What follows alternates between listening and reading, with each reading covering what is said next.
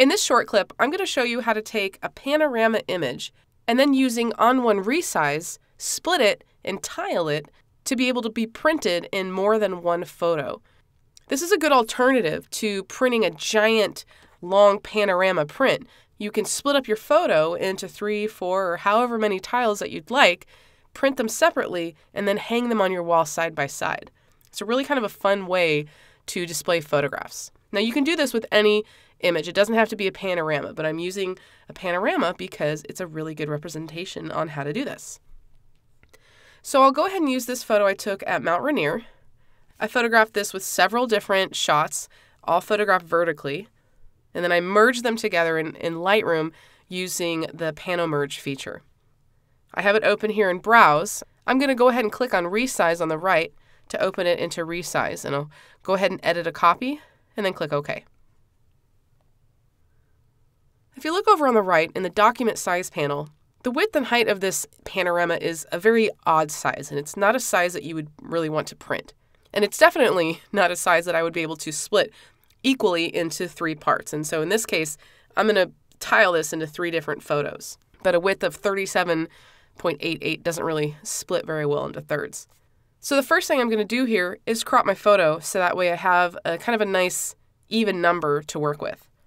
I'll select the crop tool on the left, and then at the top I have the option to input the width and the height. I'm going to drop the height down to 12 inches because that's a good number, kind of a nice normal number for printing.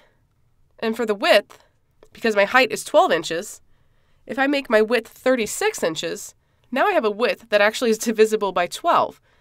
And so I can create 3 squares. And you could kind of already see this in the crop preview. So I have my crop set. Now I'm just going to go ahead and click Apply. I don't really need to change the location of the crop. That actually did a pretty good job. It just kept everything in the center there. So I'll go ahead and click Apply to apply that crop. Next, I'm going to go into the tiling panel. I'll go ahead and check it to make it active, and then I'm going to show the panel so we can see everything. It defaults to this strange assortment of all of these tiles, but I know the width and height of my document, and I know that I want tiles that are going to be 12 by 12. So if I change the width to 12 inches and the height to 12 inches, then I have 3 perfectly shaped tiles.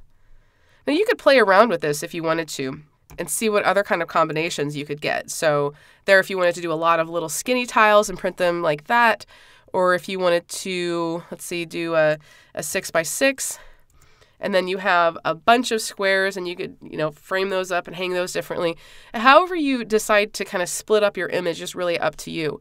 In this case, I'm just going to keep it simple and do 3 tiles, each 12-inch squares. So that's all I really need to do here, and I'll go ahead and click Save. ON1 will automatically split up that image and create all of those tiles.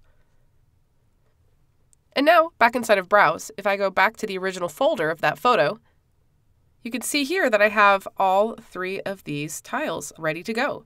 And so from here, I would just print these images, and then I would be able to hang them on the wall side by side, and I have a very easy way to display a panorama photo. To learn more about me and to see some of my work, please visit my website at nicolez.com.